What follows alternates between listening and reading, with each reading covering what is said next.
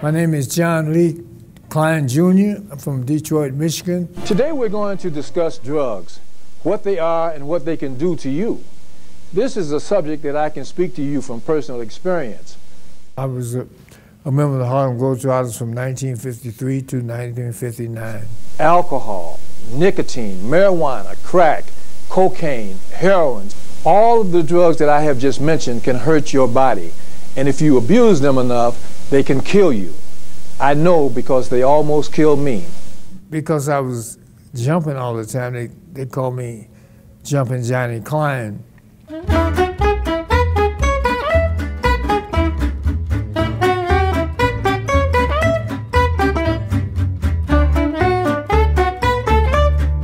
Johnny Klein was born in Detroit, Michigan on November 18, 1931. The Motor City was growing, doubling in population over the previous 10 years to over 1.5 million people.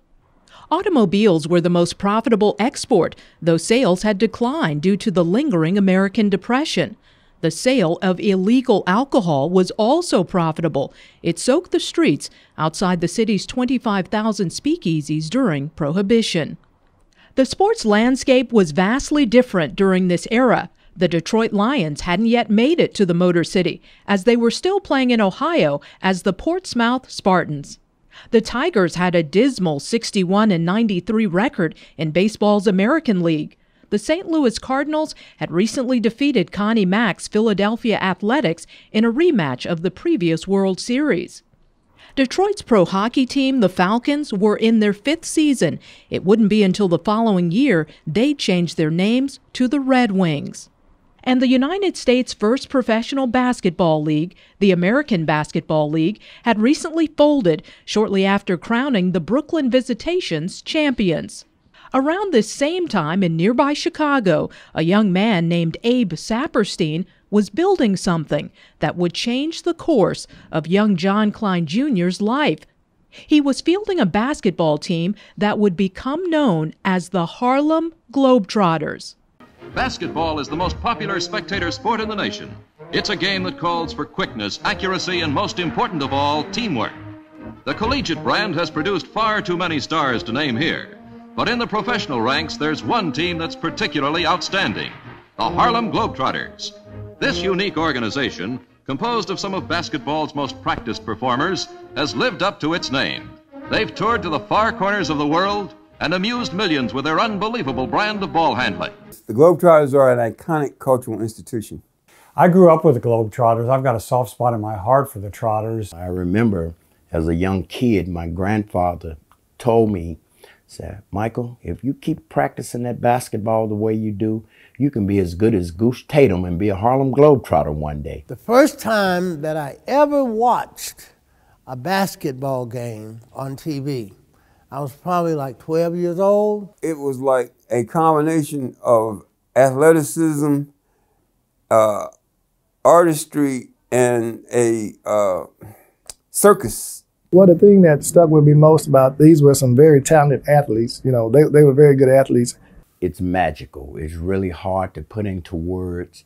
You know, just seeing a ball spin on someone's finger. I didn't know that this was the Harlem Globetrotters or who they were. I just knew that, wow, they're fun. I hope they win, you know.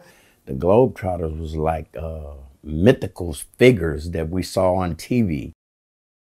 Because they were universally popular, it would take people's minds off of some of the other things that were going on. There was a lot of other things that they did outside of just playing basketball that made them very popular.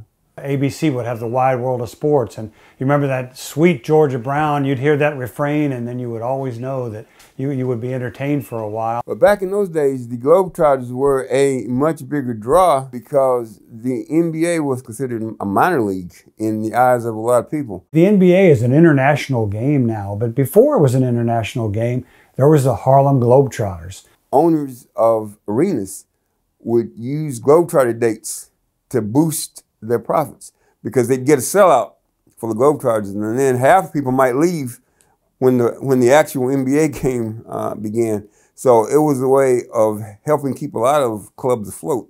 And they played to packed houses, and and they spread good cheer. And if there were no Harlem Globetrotters, I don't know if the NBA as it exists now would be quite the same. And the main thing that I got from it was the crowd and participation and how they brought so much joy to the kids. You know, the kids love them, and not only kids, the adults. So what I took from Globetrotters is just, you know, they made everybody happy. And they included everybody. You know, it was a participation sport with the Globetrotters. You couldn't just sit there. So even today, you hear Sweet Georgia Brown, and it takes you right back. It's entertainment. It's fun. It's excitement. There's a allure to what the Globetrotters do. Over the course of 9 decades, the Harlem Globetrotters have dazzled and delighted over 140 million fans on 6 continents in 122 countries. The Globetrotters are a who's who of basketball royalty. Meadowlark Lemon, Goose Tatum, Curly Neal, Marcus Haynes, and Wilt Chamberlain are among the legendary names that fill their rosters. The Globetrotters are considered by many the most famed franchise in the history of the sport of basketball, with a winning record second to none. No stranger to Hollywood, the team has starred in film and television projects from 1954's Go Man Go, starring Sidney Poitier, to television shows like Gilligan's Island, Scooby-Doo, and Futurama.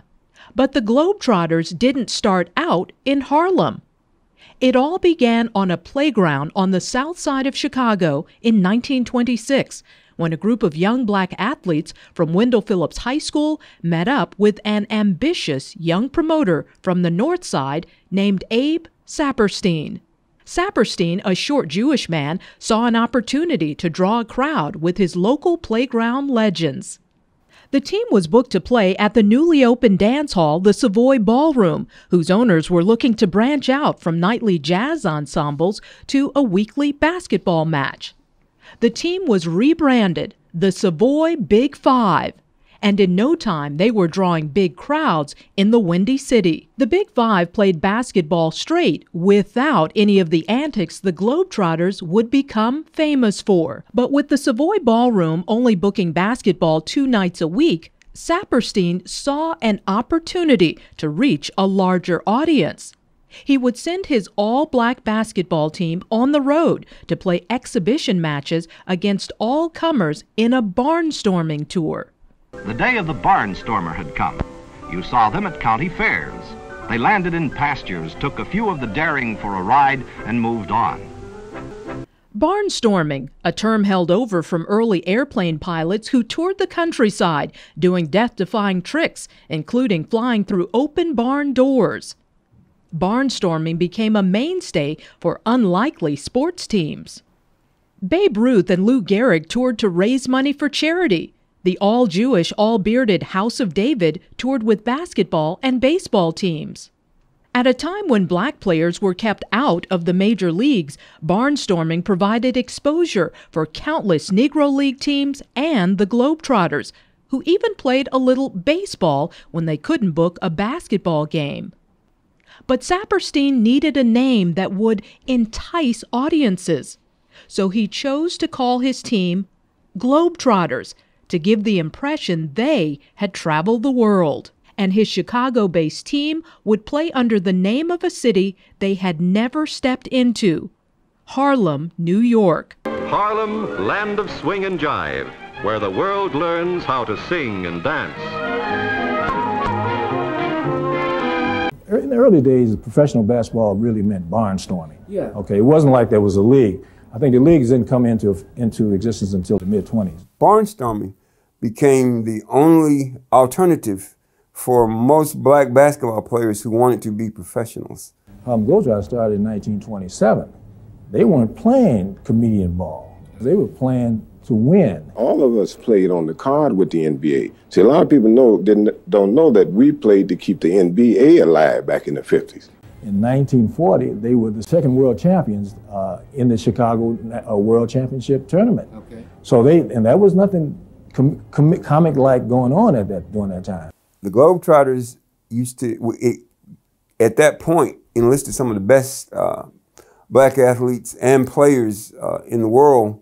It's interesting to note that these basketball teams of African Americans, and as noted by my colleague from Illinois, men and women, started as early as the 1920s. Might I remind my colleagues that it was not too long into the 1920s or before the 1920s that America was strangled by Jim Crow laws, defined separatism by blacks and whites, terror in the Deep South. And so for these teams to spring up, call themselves barnstorming, and go about creating joy but also competition is a tribute that should be acknowledged. The fact that they played for 27 years without recognition and in discriminatory times should be acknowledged. I grew up in the Jim Crow era, okay? I mean, you understand what's going on and then you don't understand what's going on. As a kid, for instance, I didn't realize until many years later that the reason that I could see the Globetrotters at the Coliseum when we saw them is because that was one of the few days when they would allow all access seating for blacks. Well, the thing is, you just notice the way they're treated differently. You know, I could walk into a store and be treated differently from another black man that walks into the store. He won't get the same treatment. It's because they know they've seen my face or they've seen our face, and you know, we get a different treatment, which is not right, but that's the way the world is.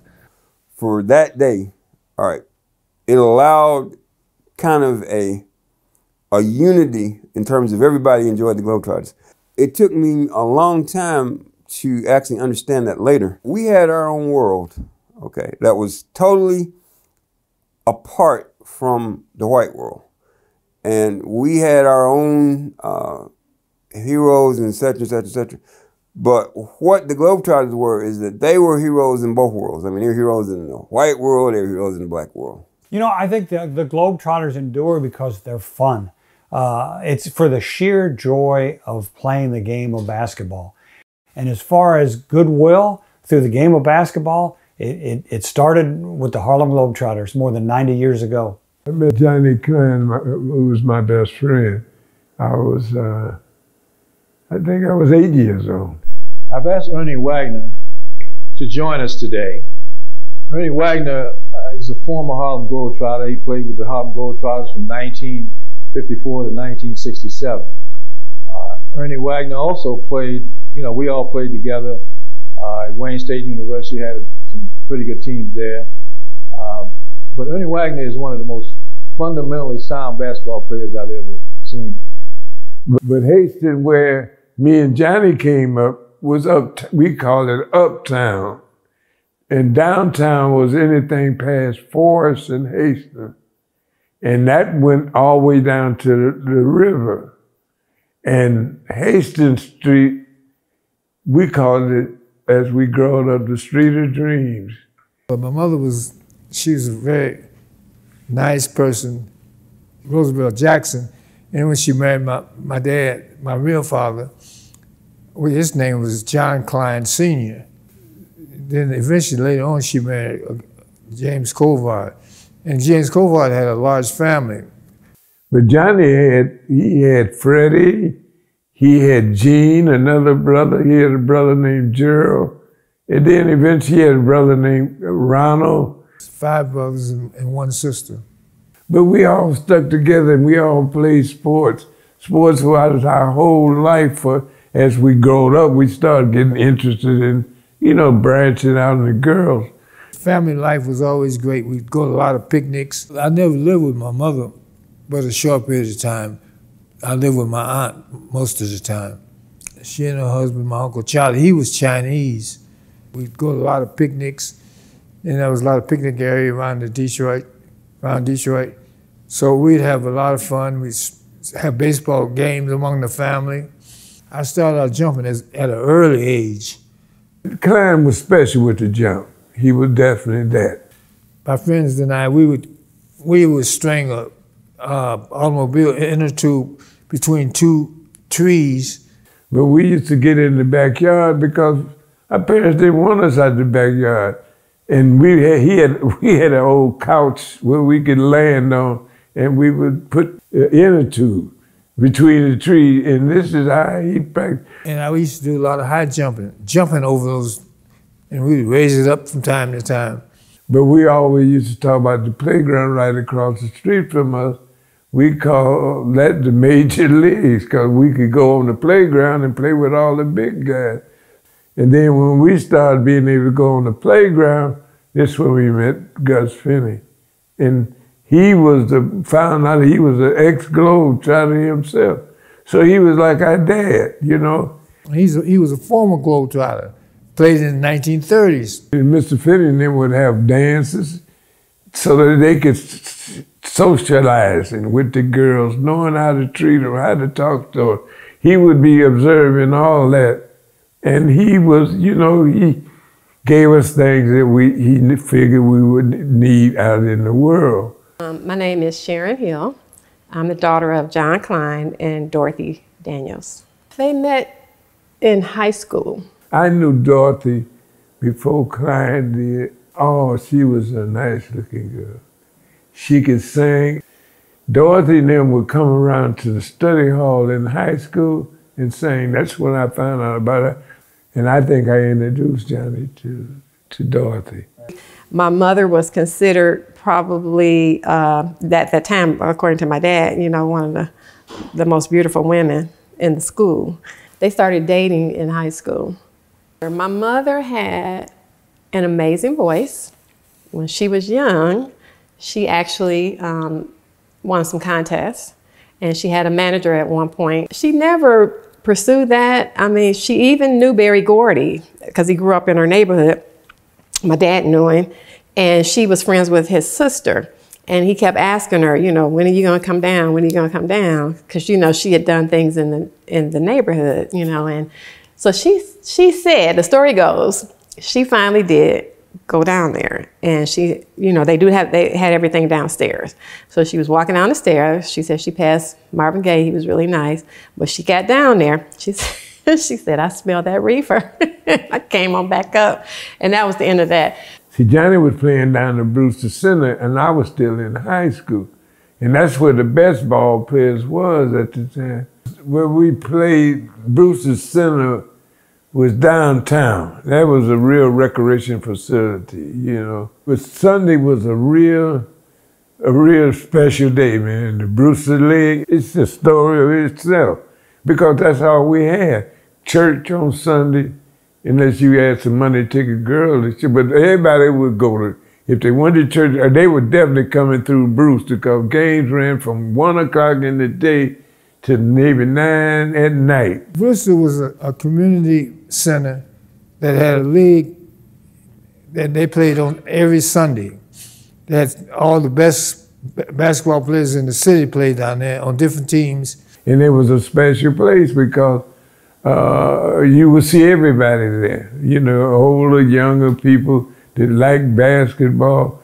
The first year I played with the Pride of Michigan, which was a team that had won the championship in that league, I think a couple of years earlier. Our team played in the first Motor City tournament, and we won that tournament, beat Duquesne. Everybody was surprised because Duquesne had a heck of a good team, and I was selected as the most valuable player in the tournament. These cafeterias where black people couldn't go in there. They couldn't go in there. They couldn't go in there and eat. But when we beat Duquesne, they opened the doors down there. People on Woodward Street in Detroit, they were walking down the street and they walked by the big picture window. They would look and then seeing us, they double check and come back because they couldn't, you know, didn't believe it. But we were the first ones they didn't there. I had still had that jumping thing in me. I couldn't get it. I was always jumping. I never stopped jumping since the time I was mentioned to you. I was in the backyard of my house.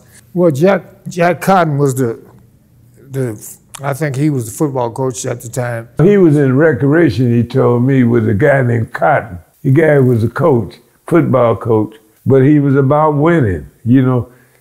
He's the guy who was doing the moonlighting with coaching basketball. And so he's the one that recommended that I go over and see the coach of Wayne University at the time, Joel Mason. The guy who had played football for the Green Bay Packers. And so I went over to Wayne University, and Joe was in his cage refereeing some of the scrimmages that were going on with his previous team.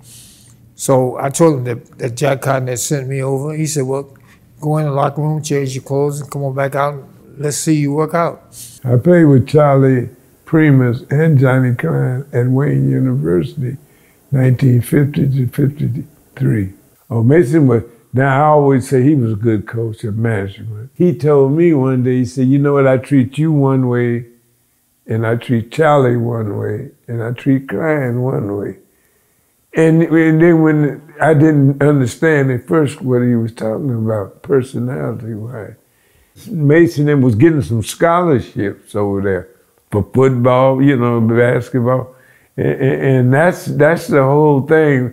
You know, you had Detroit on the move. Like Mr. Finney used to tell us, you guys should, you, Charlie, and Klein should run, y'all should own Detroit. Detroit is the center of a great sports community in central United States. So I like the way you play. And we can give you a scholarship and a tuition and a little job working 20 hours a week, maybe about $1.30, $1.40 an hour. And so I was, of course, overjoyed to hear that. Typical of Detroit's many institutions of higher education, the vigorously growing campus of Wayne State University. Like other colleges and schools in the metropolitan area, its modern architecture is creating a new image of beauty and function. But when I got to Wayne, the coach's name was Coach Holmes. He was pretty well-known coach for track nationally for that time, during that time, because he had sent Wayne University teams, track teams, to the Olympics. He asked, did I think I could come out for the track team? And I told him, I said, I don't know. I'm on scholarship to play basketball here. I don't know if I could, what I could do with the track team. So he said, well, is it okay if I talk to your coach and see if I could get him to allow you to work out with the track team? Yeah, I enjoyed the track because it gave me an opportunity to travel around the country. At Wayne State, he was an All-American, a guy that was, you know, sort of like Jackie Robinson himself. Or Jim Thorpe, these great athletes who could be an entire track team by themselves because they were good enough to high jump and long jump and throw the shot put. Jackie Robinson. He was the first Negro to play Major League Baseball. An aggressive competitor, he asked no quarter and gave none. But he won the admiration of players and fans. Eventually they had the regional Olympics there in Ann Arbor at the University of Michigan. And I placed in all three of my events, which gave me an opportunity to go to the Coliseum in LA, Los Angeles, to participate in the final trials. And I placed in the high jump, the broad jump, and the triple jump. It's not well known, but he went out and tried out for the U.S. Olympic team. And you know, he was a high jumper, a broad jumper. Obviously, the kids say now he had mad hops. If the opportunities for track and field had been as extensive then as they are now, he might have done that instead of the basketball, because he said he really enjoyed competing as a high jumper. And I had broken all the high jump records at Wayne University, 6'7", indoor and outdoor records. And then I was just breaking records almost at every track meet I'd go to, I'd break a record, a tire record. During his time, he got them into mainstream press, and he got himself in the mainstream press too.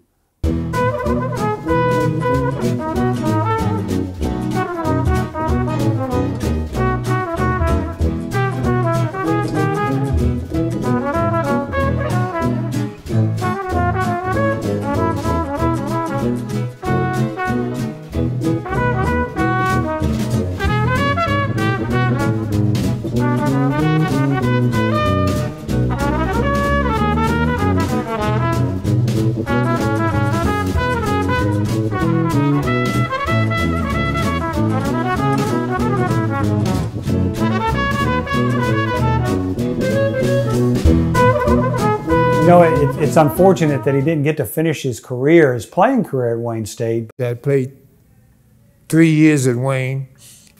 I became academically ineligible. I guess I just gotten to the point where, you know, the classes started beating down on me, you know. Gus Finney called me and he said, Johnny, now that you can't play anymore at the university, what are you going to do? So I said, well, I hadn't planned anything beyond that, Coach. He said, how would you like to have a trial with the Harlem Globetrotters? Johnny Klein was a powerhouse for the Harlem Globetrotters. It doesn't surprise me that Dr. Klein gravitated toward the Trotters and had such an exemplary career with the Trotters. You know, and you're talking about some legends, Meadowlark Lemon, Curly Neal, people like that, Wilt Chamberlain. I got involved with the Globetrotters. I had to go to Chicago, and you had to compete for different slots on the organization's roster. When I got there, they had 100 guys. 100 guys, and they kept 10. I got an opportunity to try out for the Harlem Globetrotters in 1986. Along with 1,500 other players, I was selected as one of the top players. The owner, Abe Saperstein, made me an offer, I think it was $400,000 or $500 a month, something like that, to play with the team. So I'm thinking, I'm working 2 days a week in Detroit and in Michigan, and I'm making more money than that. Why should I make less money and play with the Harlem Globetrotters? But the guy who sent me to Chicago was Gus Finney. When I came back from Chicago, and he said, well, how do you like it? What are you going to do? I said, well, I just don't like the money. He said, well, why don't you try it for a year, and if you like it, you know, you stay, and if you don't, you know, come back and do what you want to do. Benched by the books, but still wanting to play basketball, John Klein joined the Globetrotters in 1953. Soon after, he'd be followed by his childhood friend, Ernie Wagner, as well as Wayne University's other standout cage star, Charlie Primus. The Big Three, as they'd been dubbed by the Detroit press, were reunited as Globetrotters. When I got there, my first year, there was a guy from Anderson College, Indiana, named Jumpin' Johnny Wilson. They had a guy named Jumpin' Johnny something. They took that name away and gave it to Klein, Jumpin' Johnny Klein. I told him, I said, Johnny, I'm afraid you're going to have to lose that title of Jumpin' Johnny now that I'm here. You know, and he laughed, we laughed about it, but because I was out rebounding him and everybody else on the team, but I used to love to rebound, and I found that there was a lot of players who tried to block me out, couldn't do that very effectively. I read a little bit about Dr. Klein, that he was such a great athlete, such a great jumper, that he could out-rebound all these tall people, and Wilt was 7'1", and I thought, wow, I'm going to have to look that up. If Dr. Klein could hang with this guy on the boards, that's really something. But couldn't nobody hang as high as he could. He couldn't stay up there like that. But Michael Jordan ain't doing nothing Klein couldn't do. I had an opportunity to travel overseas and throughout different places around the world. Once you become a Globetrotter, you are exposed to so many different people. People who are high celebrities. You might meet the Pope. I met Mother Teresa, several presidents, and then I go somewhere like India and I meet a whole group of people who may not even haven't eaten in a couple of days. I mean, he met the Queen when she was being coronated. I think being able to see so much and experience so much, it changes the channels in your brain or something. You know, I don't know. I've never really seen anything like him, I don't think, in terms of that. I first joined the Harlem Globetrotter basketball team myself in 1953, and I played until 1959. I traveled throughout the Far East, some parts of the Middle East, Central and South America, Australia, New Zealand. I remember the first year we went to Australia, in 1953, my first year, we played, I think it was 8 games in 3 days. See, me and Johnny, we played together, but we didn't stay together out there on the same day. This was probably Abe's deal, you know, because he caught me and Johnny over there in Australia one night, me and him hanging out, walking down the street with a couple of girls, trying to talk to him. And they didn't like that, man. They didn't like it. Abe didn't like it. So he called a meeting about the Globetrotter meeting. You guys know the situation over here. A lot of things they don't like. So when he got through talking, Salisbury got up and said, look here, Skip. Some of the guys called Skip. He said, they ain't got no black women. What you think we gonna go out with? And man, I said, oh, Abe get ready to send everybody home now. We carried a team with us called the Boston Whirlwinds.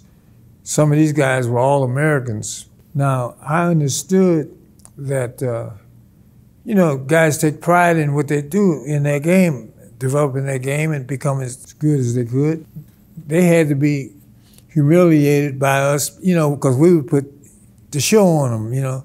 You know, I put myself in their shoes and I said, nah, I don't know whether I could sit there and let this happen to me night after night. Almost all the teams I ever played on, I was the leading rebounder. See, we had 3 teams that year. The Western team, the Eastern team, and the Southern team.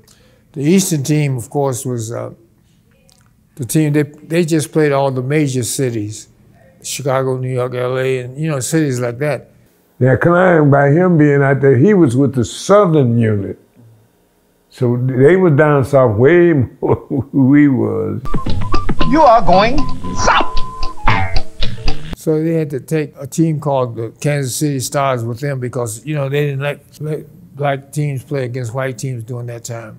So that's why we carried the Kansas City Stars along with us, just in case we couldn't arrange to play against local white teams. I ended up playing with the Kansas City Stars, which was sort of like the farm team to the Globetrotters. You know, we play every night throughout the entire year, just about. Was very similar to what Major League Baseball was in the pre-Jackie Robinson era.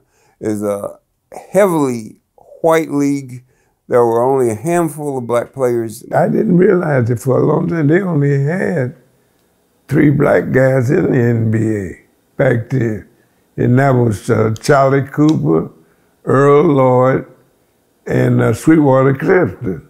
Well, the guys that came before me, such as Dr. John Klein and Meadowlark Lemon and Curly Neal and Tex Harrison, they had a little rougher time of being a Globetrotter, of dealing with the social issues, although they had it better than other African Americans. You know, most of the time we slept on the bus.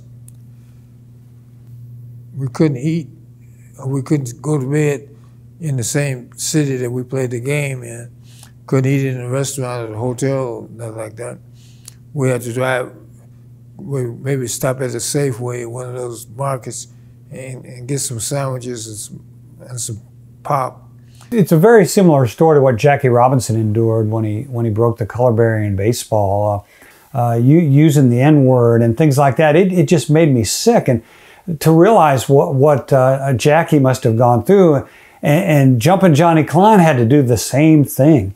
When we played out south, we had to play. White people sometimes sit on one side of the floor and black on the other. Sometimes we played before the white people at night and the black people in the day. Yeah, we did it, and it didn't feel, I didn't like all that, man. But they knew that we wasn't being treated right, impersonating some shit that ain't even right here. And the players who broke the color line there really suffered a lot. They would go to these games, and the referees, other teams would foul them, and the referees would turn their backs, look the other way. Of course, they couldn't stay in the same hotels, eat in the same restaurants as their teammates. But it sort of brought these teams together. It was sort of an us against them mentality. And I think they drew strength from the struggles that they endured as they broke the color lines. But thank goodness for those kind of pioneers like Dr. Klein, because now I think the game has become so universal. I remember one night we was in Idaho, and we went to this restaurant, and they opened the door, but they wouldn't let us in. So Mr. Welch, we got to a phone, and he made a call to the promoters, you know, and told them what was going on. And then they wanted to accept us and told us to come on back. They let us in, and we told them we don't want to go back. But down south all the way, I didn't particularly like to go, like Louisiana. Our bus driver, we weren't gonna stay there after we played, so he gonna gas up. So they asked the guy, said, do y'all have any pies in there? And he said, yeah, we got some pies in there. So we said we'd get off the bus. So he was going back in to get Hickey Red, that's what we call our bus driver, get him a ticket, you know, a bill. So the guy looked up and seen us in there. He said, what you guys want? We said, we want some pies. He said, you can't get no pie. You got to go around the back. And what did he say that for? Buckholder, he about 6'8", Carl about 6'5". And they are out of New York and out of Chicago. They went to cussing. I had to almost drag them out of there. I said, man, don't y'all know where we at down here? And he went to call him Pete, Red, Joe. And man, you talking about it. I said, man, come on. All night long when we playing, I'm watching the front door. I said, they're going to come in and kick the hell out of us, you know. And I think that's what these early pioneers did. They had character, and they had heart, and they endured. And now the game is so much better as a result. This is after Abe Saperstein had taken over his team. So then he was arranged to give people a little bit additional money. So when we played those additional games, we'd make a little more money. Abe was more about drawing people, man. If he come to a place, okay guys, showtime. You know, I could get on there, I could dribble. I do the dribbling, Klein do the little trick with the ball. When the Globetrotters come out on the court, as soon as they surface in between all the crowds of people, they form what they call a magic circle.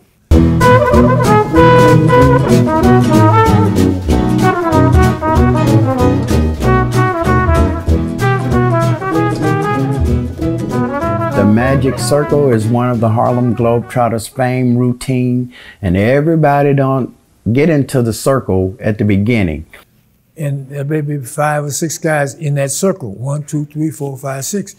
And each one of them is doing separate, different types of tricks. You know, they're only going to take the best 5 ball handlers. Matter of fact, it took a couple of years for me to even make it to the magic circle. And I had to take that basketball to my hotel room every night. I broke plenty of lamps practicing. The last guy does the trick, and he passes off to the main man, and he takes a shot. They run this weave, the 3-man weave, for a reason. Because that puts everybody into the game and leave one side open where you can do tricks. And there are some Globetrotter routines that people are looking for, such as the buckets. One of the tricks is, of course, a bucket of confetti. But you don't know if it's going to be water or confetti. And so that's part of the mystique of the Globetrotters. You just don't know, and you're always wondering what is next. To get the people to think that there's water in that bucket, so when they come around, everybody's getting out the way, and then they pour the water. So suppose the water on a certain crowd, a certain location, and it's just the confetti. Some things I can't tell. Some things are Globetrotter secret and I can't tell. If a guy is a heckler, for example, especially in the South, they would call us real different, bad names, different names, referring to us as monkeys or whatever. This heckler may be drinking some beer, some pop or something. He wouldn't be paying too much attention. They would sit up in front of this heckler, right? And the pitcher would throw the basketball, and the catcher would duck it, and the basketball would hit the guy in the face, and the beer come all over him, pop or whatever it was, popcorn, things like that. They would do tricks like that. In these little rural towns, and you could just feel that it was a totally different environment, So you didn't venture too far from the main road or the main path, because you knew that the racism was still out there. It's like time stood still in some of these towns. We've got some troubles in this country, there's no question about it, but I think we're growing up in an era, our kids are growing up where people are more tolerant, and they don't see color so much as they see character. I always try to teach my kids that, don't judge a man by the color of his skin. Judge him by his heart and his character. We were like kids, we were like family. And that's why I look at a lot of these guys, some of the guys would do certain things to each other, especially rookies, you know what I'm saying?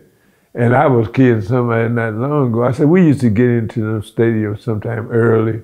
I remember when they did on me, they found one of them big old stuffed bears, and they would find the bear, they'd be for the mascot, for the school. They rolled it up to the door, and then they called me. And they said, well, hey, come here, I want you to see something. And man, I then ran into that polar bear on the roller. I almost fainted in there. You should have seen me, man. I think the excitement of playing with the Globetrotters to travel to Europe, South America, Far East, I mean, that was really good living, you know what I mean? We're staying at the Raffles Hotel. At that time, the Raffles was supposed to have been the largest hotel in the world. Get up one morning and come out, the sun was shining, it was a beautiful day. All right, they got these rickshaws lined up just like the taxis would be lined up outside the hotel ready to take somebody wherever they wanted to go. These guys, they run in these rickshaws, with these rickshaws, and they had beautiful legs, And these guys decided they wanted to race. Two of us in a rickshaw, and the rickshaw driver was running it down the street, and the rickshaw almost turned over. I get up the next morning from the Raffles, and we go outside, and there's a guy out there. You know how they used to build those flutes to get the snake to come up out of the basket? So this is the guy up there, we just playing some kind of tune. Then we went over there and talked to him and said, where would you guys like to go? He thought we wanted to go where some females were. And he started talking about Chinese female, Asian female, African female. Which females you want to go hook up with? Actually, he kind of had a reputation as a ladies' man, too. Now, he didn't go into specifics, but he let you know that he had some good times on the road when he was at the Globetrotters. We said we wanted to go and find some weed. He said, you want to smoke something? My partner said, yeah, we want to smoke something. He said, I take you a place where, he said, I went in and I smoked on Monday, didn't wake up till Thursday. He said, no, we don't want any of that. We'll pass on that one. But he was smoking opium, After he told us Monday to Thursday, we said, no, not that one. We'll leave that one alone. What better life can you have to get up? 6 months out of the year, you're traveling all over the world, meeting all kinds of wonderful people and traveling to places that it would cost you a fortune to go to if you had to pay for it yourself. I mean, it was just, for a young man under 30 years of age, it was just the place to be. One guy in Lima, Peru, for example, I didn't know this guy, but my friend Chico Burrell, who actually was my roommate, he had been to South America before. He knew this cab driver. This cab driver came and picked us up, was taking us to some apartment, and he picked up another girl, because he had one girl when he came to get us, so he had to go find the other lady. And so he took me and Chico, took the two of us to this apartment where he had left just a lot of food, a lot of alcohol, drinks, some smokes and things, because he was addicted to something. I don't know if it was cocaine or heroin or what, but because when he was driving, he was skin pop. You know what skin popping is? Well, that means you don't try to hit a vein. You just take the needle. Now he's driving. He's riding in the taxi. He's driving the taxi, and he's just hitting himself with the needle. When you usually shooting, you're trying to put it in a vein so it goes through and gets to the heart and the head quicker. My understanding of it is that the bulk of, I guess you say, substance abuse problems or personal conduct problems, or however you choose to define what you're into. I think the bulk of that came in the early period after he wasn't playing basketball anymore. How do they start? They usually start out young, maybe on a dare, maybe to follow the crowd. Many begin with marijuana and the pattern of escape is established. They then graduate to the harder drugs, the addictive drugs for bigger kicks, and soon they are hooked. $5, $10, $20 a day. How do they get the money? Narcotics breed a desperate race of men. See, Johnny, with the drugs, he got off into that before I did. Well, I started out, of course, smoking weed. Well, smoking cigarettes and then smoking weed. And then every once in a while, I run into some cocaine and start using that. Instead of smoking, they started snorting heroin. Just the idea of getting high was the thing. You know, it was significant that I enjoyed the feeling. And so I started hanging out with them and started snorting heroin. And later on, couldn't afford to keep snorting it because it cost more money to snort than it did to shoot it with the hypodermic needle. So I started using the hypodermic needle. From morphine comes heroin, outlawed even medically from the United States. These and other derivatives form the group of drugs called opiates. Opiates are classed as depressants. An overdose causes unconsciousness, then death. A smaller dose, taken into the bloodstream, inhibits all the functions of the body by its action on the brain and the central nervous system. But the body gradually builds up a tolerance to the drug. More and more is needed to produce the same effects. After continued use, the body acquires a physical dependence on opiates, so that withdrawal of the drug causes a brief but violent illness until the body can make a readjustment. But Kai and them didn't know. I mean, he stopped coming around me. He never was around me like that. And one thing led to another. Eventually I got busted by the police and sent to jail a couple times, several times. And you know, when you have that kind of status and you're that well known, things come to you very easily. You know, you got people coming around, hey man, just because they want to be around you, they're gonna give you these drugs and give you these things. It's a real challenge because you want all these people around you, but you can't have the good without having the bad when they're around you. So I just think that, you know, the pressure of it, and when I say pressure, we think of peer pressure, we think of just kids having peer pressure, but athletes have so much pressure on them as well that it's almost unbelievable, man. You can't believe it because they're pulled on this way, pulled on this way. Everybody wants something from them, you know, and sometimes you don't have anything to give. You just don't. People get caught up in stuff and they look for escapes. And for whatever reason, he felt pressurized, and alcohol and heroin became an escape, a means to cope with whatever it was. Only he found out that all he was doing was making more problems. But he thought he was finding a way to cope with whatever it was he was dealing with at the time. So I don't think many of us really thought about playing with the NBA that much. I thought, if anything at all, it was just the fact that we might have been denied the opportunity just because we were black. In 1957, the Fort Wayne Pistons would move to Johnny Klein's hometown of Detroit. Growing weary of his time with the Trotters, Johnny attempted to break into the National Basketball Association, joining the Pistons for a tryout and appearing in a series of exhibition matches. Johnny made several cuts, with the coaches commenting to the media about his impressive ball handling. But ever the jumper, Klein was prone to out-rebound the competition. But he didn't shoot the ball as much as the coaching staff had hoped. His NBA dream now dashed, he rejoined the Barnstormers from Harlem for his final few seasons. My last year with the Globetrotters, there was a bunch of guys, and I you know, different guys have been breaking away from the Globetrotters, forming their own teams. So three or four other guys and myself had decided that we were going to form our own team. When Johnny left me, I was feeling kind of bad because I really wanted to go too, In the meantime, though, I'm still strung out on these drugs. And so the team comes through Detroit.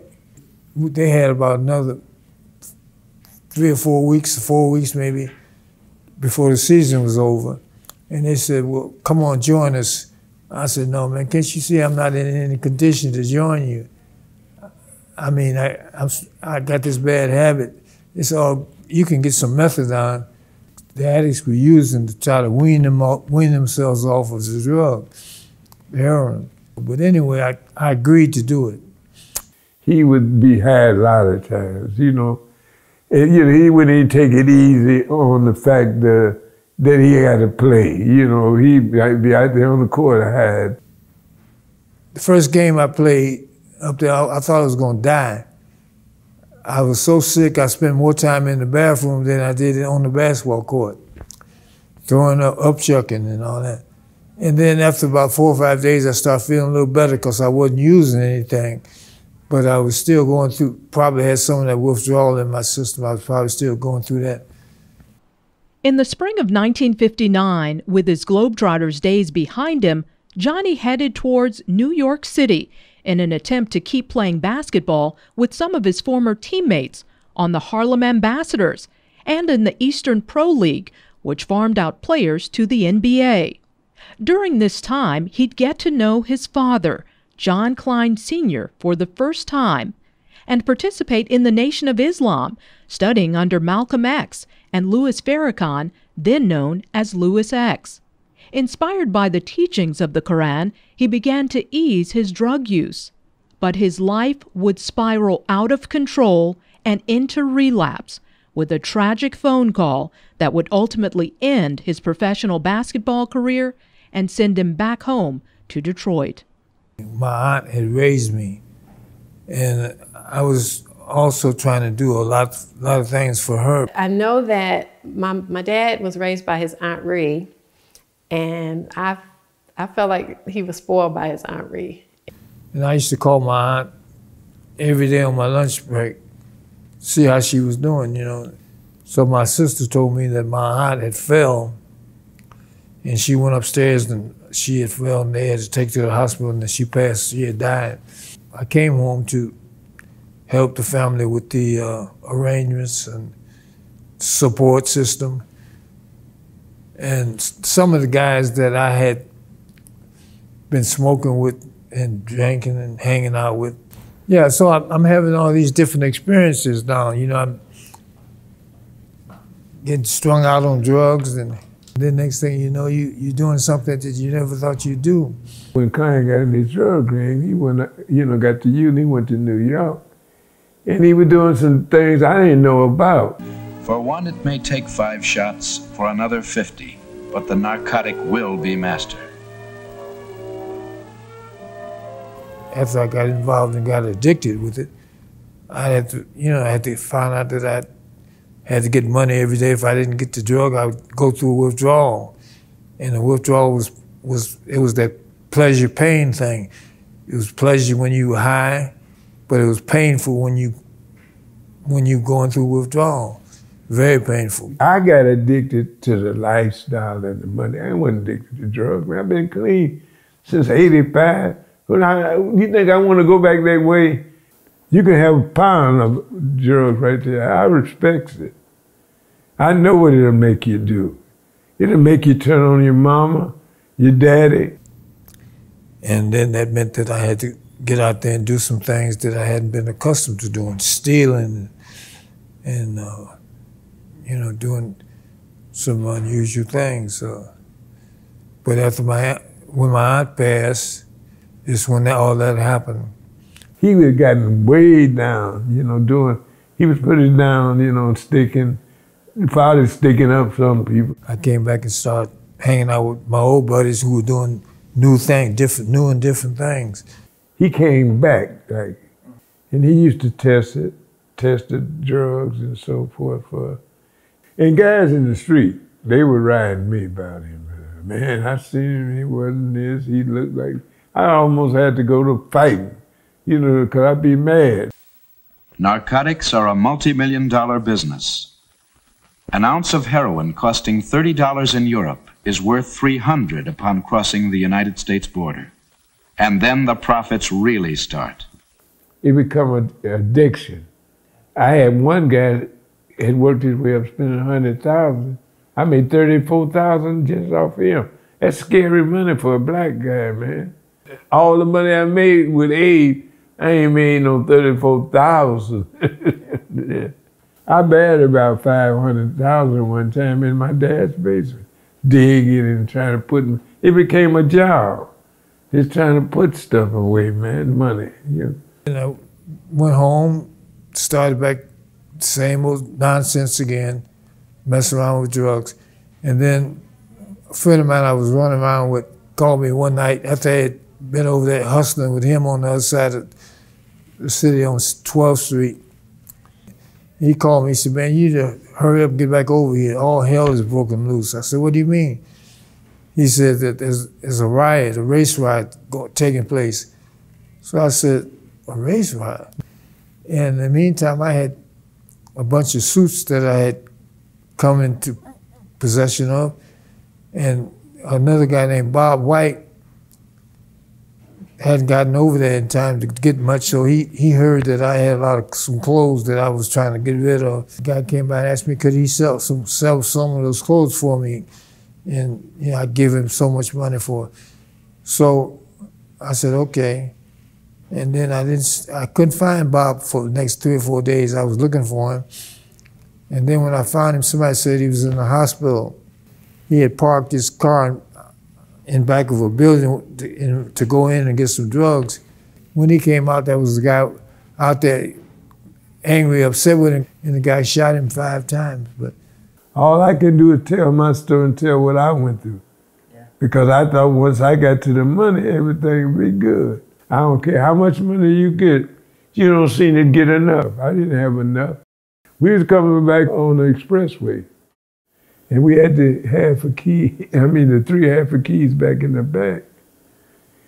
And then all of a sudden, man, I hear the police coming. They got the lights on. I said, damn, I don't usually carry no gun, but I got a gun. That was the first thing across my mind. You're gonna have to kill that man. I said, I'm gonna be in jail forever. I ain't gonna never get out of jail if they bust us here. And so by the time he get up, something else crossed my mind, said, don't do that. Play it all the way out.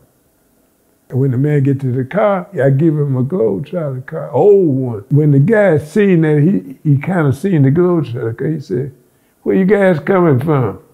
I said, we coming from up east. We've been up there booking some dates. And he said, you let us go, man. I was so happy. I think about that. I said, no, God had to be watching over me. And really, if I got to go through that again in life to get to where I was, I wouldn't want to go that way no more. Suffering from his addiction and the legal problems from a life of crime to feed his habit, Johnny begins to feel he's hit rock bottom.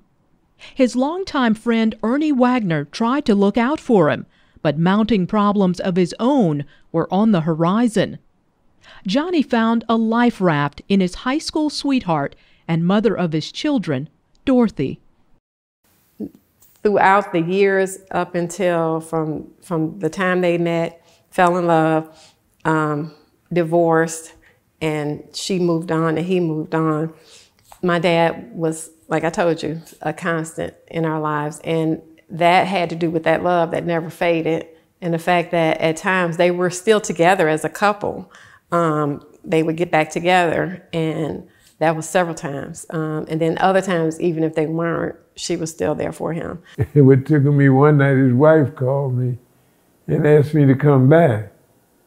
She asked me, she said, Wag, is you giving Johnny any money? I said, yeah, every night when we break down, me and my partner, Appleseed, yeah, I look out. She said, he the only dope fiend I know got a bank book. But he didn't have to buy no drugs. We looked out for him when he was around. Then he kind of got away. Once I realized that I was strung out, as they used to call it, addicted, my first wife and I had gotten back together. And by this time there were 7 to 8 kids in the family. that we were trying to raise. Say if he was out and didn't have a place to go, and he would come and live with us. And there were things that we noticed, like he would be in the bathroom a long time, or he would nod out sometimes, or our bikes or the TVs would get pawned. Well, my mother never said anything about any of that. She was there for him. He had, I think it was grand theft auto, and he was grand theft, and he was gonna send him away some serious time. And my mother went down there, and she's just that personality. And she talked to the judge and convinced him not to send him to jail. When our dad was there, he was just our dad, and we loved and respected him, and she wouldn't have it any other way. She never spoke anything against him. She never told us any of the issues that might have been going on between them or what was happening with the drug situation. And even there were some relapses there along the way until he got his life really what he considered straightened out. I tried to quit a bunch of different times, try to get off the drug. I remember one time my wife and my best friend, one of my good friends, drove me all the way down to Lexington, Kentucky, because they had a federal prison down there where they had some kind of federal drug rehabilitation program. The 1956 Narcotic Control Act spelled out the most severe and inflexible set of laws ever put on the federal books. At the same time the law was taking a harsher look at the addict, popular opinion began to swing back in his favor, recognizing that he was not just a criminal, but a sick person, a pathetic, tortured human being in need of help. The Narcotic Addict Rehabilitation Act of 1966 set forth a new national policy for treatment of addicts. At the core of the policy is the premise that addiction is an illness that should be treated, not a criminal act in itself.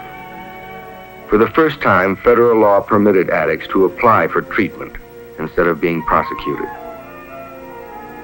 At the Federal Narcotics Hospital in Lexington, Kentucky, bars that had restrained addicts for 33 years were removed, dramatic proof of society's new attitude toward the wretched victims of the opium poppy. It became a major drug abuse research center, administered by the National Institute of Mental Health.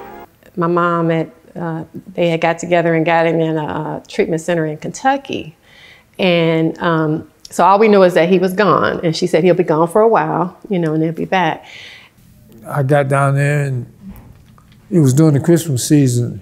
My wife, she was so happy that I was making a supreme effort to get off the drug. But when I got down there, I was there for a few days, maybe a week or so. And the program was supposed to be about 30 days, and so we decided to sign ourselves out and called a cab to the Greyhound bus terminal, took the Greyhound home to Detroit. One of the first things I did was try to find out who had the best drugs in the community at that time, because I wanted to get high again. So I found out that this guy, Paul, they said had the best drugs. So I went by his apartment and sit up there and got high and stayed up there for a while. And then I took a cab back to my house where my wife and my kids were staying. And like I said, it was Christmas time, and my wife, I looked in the window, my wife was you know how you do when you make up the Christmas tree, you put the bells and the ornaments on. She was standing on a chair, and she saw me looking, she started crying because she knew another failed effort.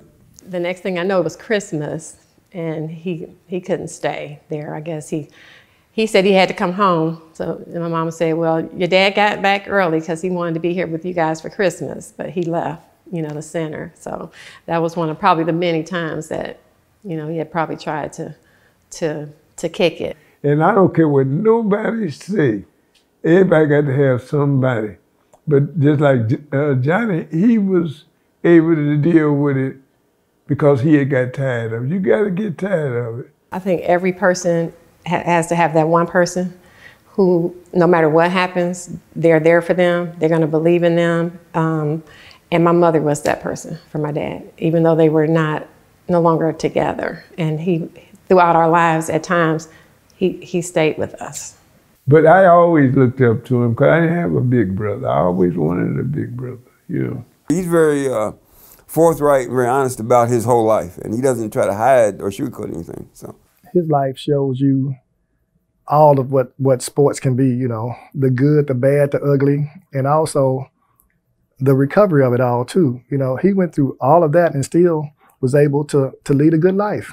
I had been addicted for about 8-9 years on heroin and cocaine, and I went through all those series of different things, going back and forth to the local precinct, jail, and finally, you know, I was still trying to work my way out of this addiction, and I was, because I didn't, you know, my kids were growing up, and I just didn't want them to see me going through that kind of life. I was 16 years old when I found out, and that was through reading the paper. He had recovered, and they were, you know, he was getting all these accolades and honors. But then when I thought back, you know, and I think maybe my oldest brother, but because he and I were like, we helped my mother, you know, we were the ones she counted on a lot. He may have known or noticed, but never spoke of it to us either. The National Institute of Mental Health had this program, and they had 10 slots for some people in Detroit to go through this program and do it at Lafayette Clinic. It's such a great story to tell when he dealt with addiction. And back in the day when he fought it off and got it behind him, there weren't the sophisticated clinics that there are now. He just did it. They wanted me to start reducing to 10 milligrams a day, you know. I didn't want to do that. I wanted to do it differently. I wanted to do it my way, try to reduce 10 down to 5 to 4, 3, 2, whatever, till I was completely off. After I got down to 5 milligrams, then I realized I wasn't as sick as I had been, you know, with the early heavy dosage of methadone. And so I said, well, if I've been only taking 5, I would just try 5 every other day. After the second and third day, I realized I hadn't had any methadone. So if I hadn't had any methadone, that means I didn't need the methadone. I wasn't getting sick. I wasn't going through withdrawal. From that point on, I just stopped using completely. Him being able to be around us still was part of what helped him to really finally make up his mind when he got to Lafayette Clinic that, you know, this is it. I got to get done with this. It's kind of a metamorphosis almost, because there are some people who, if they had done the things that he did, they wouldn't have made that kind of change. I was feeling a whole lot better, wasn't spending money for drugs. I was surprised I'd have money in my pocket because now I didn't have to rush to spend that money every day for the drugs. So I decided to go back to school. I registered back at Wayne University. Yeah, in 1985, I received my PhD in History and Philosophy of Education at Wayne State University. He had the presence of mind to go back and get his education. He got his master's degree, then he got his doctorate's degree, and the rest of his life's work was spent doing similar to what he did with the Trotters. He was an ambassador of goodwill. He wanted to help people. He wanted to make people's lives better. I would like to do this, and I'd like to set an example for others who may be struggling with the same kind of demons that I had been struggling with. To have overcome the things that he's overcome, he's a symbol to many people. You know, my kids were growing up, and I wanted to be some sort of a model for them, and also a support system. You know, I know if I was out there hanging out, couldn't take care of myself, how was I going to be a support system for somebody else? I can remember visiting once my dad when he was in Lafayette Clinic, and then I can remember coming to visit my dad when he became an executive at Lafayette Clinic, and he was working in the very place where he had gotten treatment. After I completed the program and got off the drug completely, group therapy was on a Sunday. at the Lafayette Clinic where I used to work, where had been working. Although I had completed the program and got signed off as, done, DONE, finished, I would go by Sundays and take part in the group therapies. And the other 9 guys just didn't understand why would I keep coming around them if I was finished. But I said, the reason that I come around you guys, because I know this is a difficult thing to do.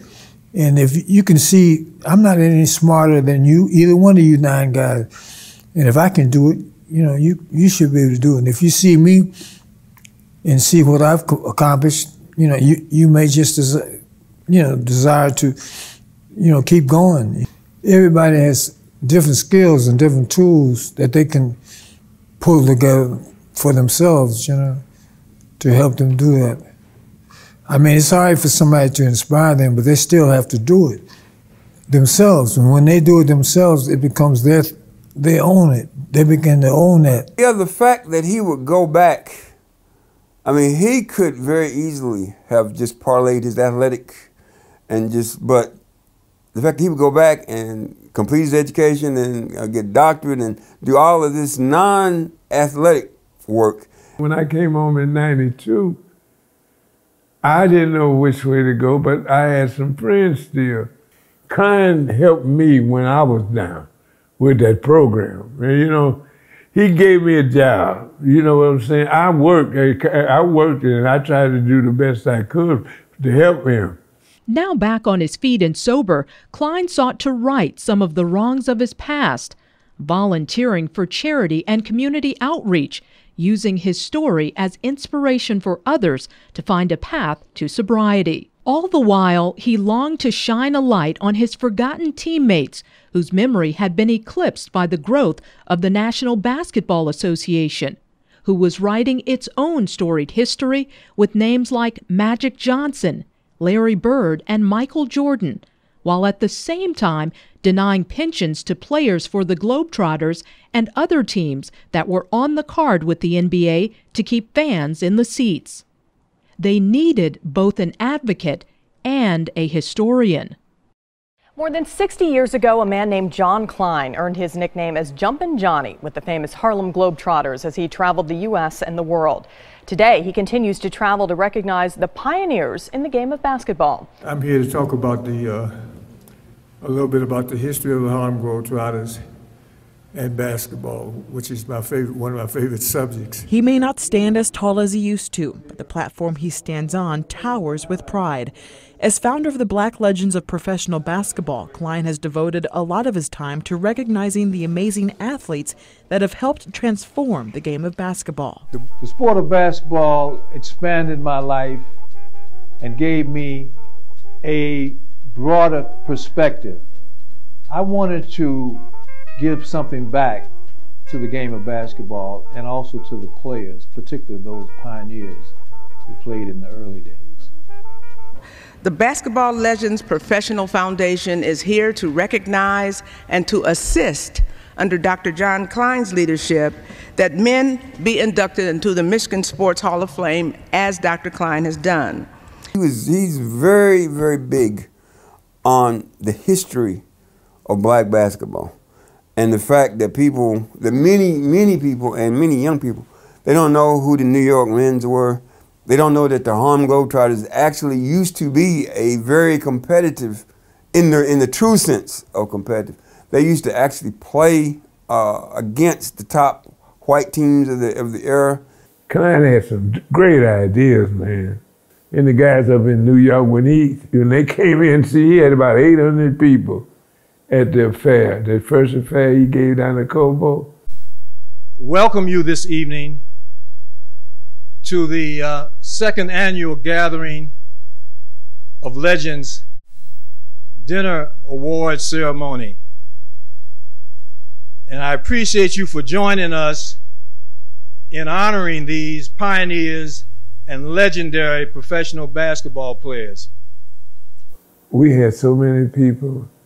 I mean, guys I hadn't seen in years. Salisbury was living there. I think Tex was here, Marcus Haynes, Lemon was here. My roomie Joe Buckhoff, one of my best friends, Carl Green. Klein, he got all these guys back coming his way. Number one was to honor those players who had made those significant contributions to the game of professional basketball, and to provide any kind of assistance and help to them that we can, those who needed it. With the NBA still denying pensions, Dr. Klein sought representation for his teammates in the hallowed halls of the Naismith Basketball Hall of Fame. He didn't seek it for himself, but went to the world's greatest dribbler, Marcus Haynes, who would help bring them into the national spotlight. I didn't know that Dr. Klein was instrumental in helping him get into the Hall of Fame. I called Marcus. I said, Marcus, we want to run you. We want you to be our candidate for this major breakthrough, because we don't have a Harlem Globetrotter in the Hall of Fame as a player. And this would open, we believe, would open the door for future possibilities for players. And he is welcomed to the Hall of Fame and presented with his ring by Hall of Famer John McClendon.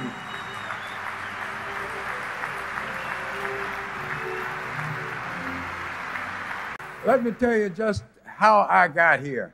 There's a recently founded foundation called the Black Legends of Basketball Foundation. Johnny Klein is the one who started this group, the Black Legends of Professional Basketball. Johnny Klein and the Black Legends. What he was doing with that organization was making sure that the accurate history was being told, and trying to spotlight some of the great players that either had been forgotten about or people didn't even know who they were. Following Marcus Haynes' induction in 1998, the Harlem Globetrotters would join the Naismith Hall of Fame as a team in 2002. The following year would see the doors swing open for Meadowlark Lemon, followed by the Globetrotters' first female squad member, Lynette Woodard, and then Goose Tatum in 2011. Before Dr. Klein's work, the only Globetrotters who had entered the hall were the team's founder, Abe Saperstein, and Wilt Chamberlain, who did so on the merits of his 72 NBA records that still stand to this day. For his grassroots efforts, the Naismith Hall of Fame named Dr. John Klein the 2011 recipient of the Manny Jackson Award. Recently, Dr. Klein was listed as a nominee for the 2019 Hall of Fame class in the Contributors category. Prior to this, Dr. Klein was inducted into the African American Sports Hall of Fame, the Wayne State University Sports Hall of Fame in Detroit in 2004, and the Michigan Sports Hall of Fame in 2005. These are among the countless awards and honors bestowed upon him. We all grew up to love, respect, and honor him, and we didn't even know all that, but even when we found out, it just made us even more proud of him. All the major ceremonies, you know, going to when the Globetrotters gave him an award for his humanitarian works and the championship ring. And ladies and gentlemen, please direct your attention to center court for a very special presentation. Joining the Harlem Globetrotters and head coach Clyde Sinclair, along with Sweet Lou Dunbar, is Dr. John Klein, a man who defines everything the Globetrotters strive to be. We would like to present Dr. Klein with the prestigious Harlem Globetrotters Legend Award. This award was created in 1993 as a way to recognize those who have made a contribution to the community outside of basketball and played a role in the development of the Globetrotters brand. Dr. Klein, who is known to friends and fans alike as Jumpin' Johnny.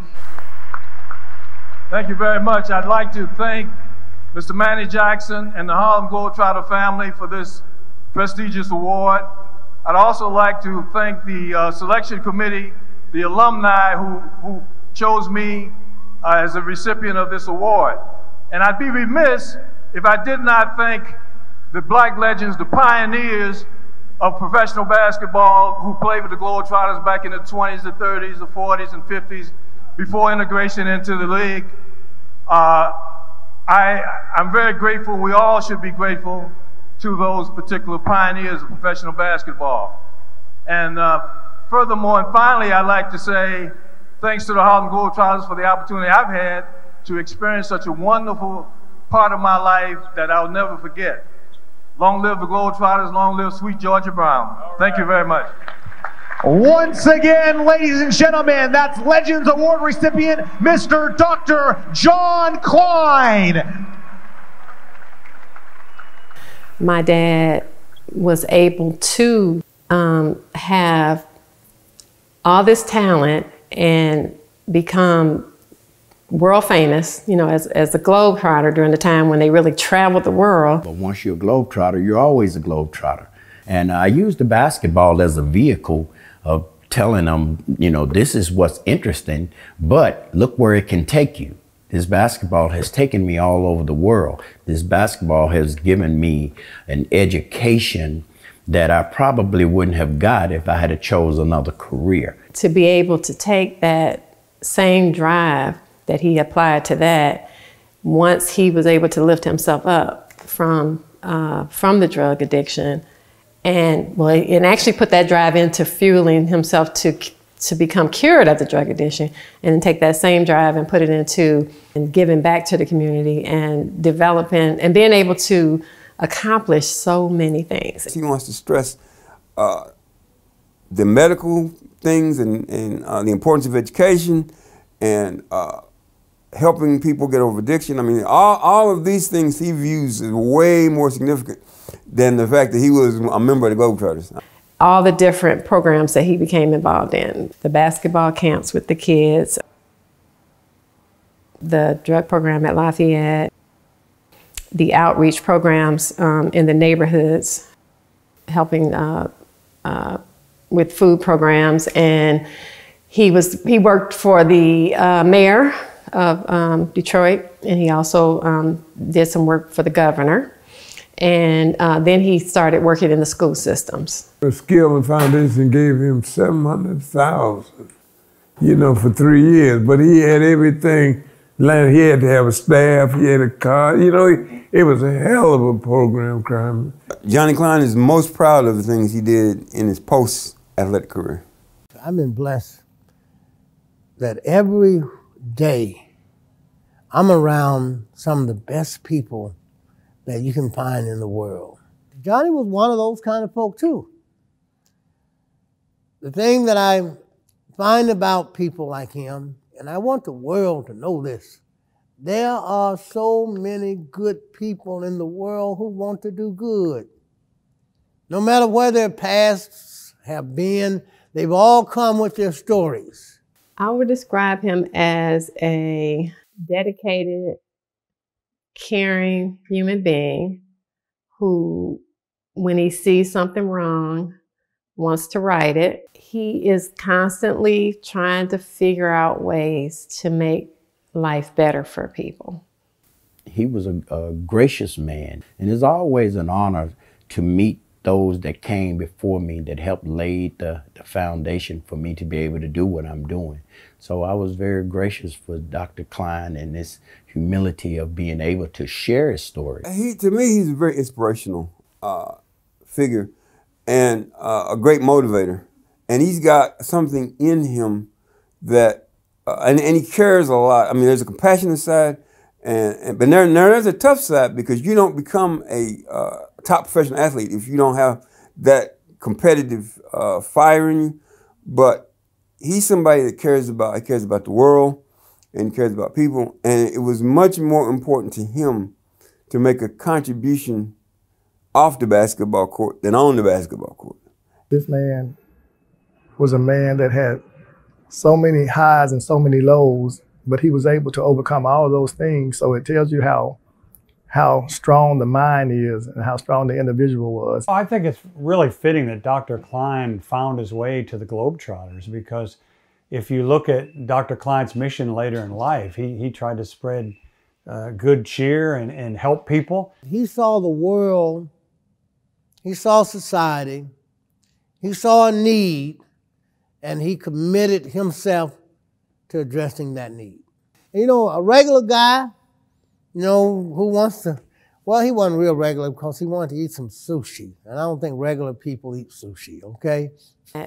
When you have a person like my dad who has come from so high up and dropped down like that, then I think it helps the fact that the average person walking the street, the child or the teenager that gets hooked on drugs and they out there you know, laying in the gutter and people are walking over them, to maybe think, look at what happened with him with just some support and you know, people being there for him and him being able to lift himself up and come back and be such a great example. Not only that, but to give so much back. Even though Johnny Klein is really a superstar, he was just the regular down-home boy, except for eating the sushi. Some hot water cornbread would have been a lot better, but I think it was from Detroit, so they probably didn't have that up there. Johnny, if you ever hear me, I'm gonna let you know, man, you need some neck bones. He's never gonna stop going. My dad is 87 years old, and from now until the time comes, he's gonna still be doing whatever he feels he can do to make this world a better place. On July 16, 2018, 6 months after our initial interview, Dr. John Klein passed away, surrounded by family and friends. He left behind 12 children, 22 grandchildren, and 28 great-grandchildren. Though remembered as one of the barnstorming era's finest rebounders, his enduring legacy remains. The countless number of people whose lives he touched and were saved from the disease of addiction. John, how would you like to be remembered? Remembered? Who's going to remember me? What defines you? My mission in life, as far back as I can remember, has been to be a good servant. If people remember me, those who remember me for being patient and compassionate and understanding and caring and trying to make the world a better place, you know, that I found it, than what it was when I found it, then that's how I would like to be remembered. Not because I was one of the greatest basketball players that ever lived, which I was, but because I saw the world in need of a little more compassion, a little more understanding, a little more freedom, and I tried my best to add something to bringing that about. And that's it. Good.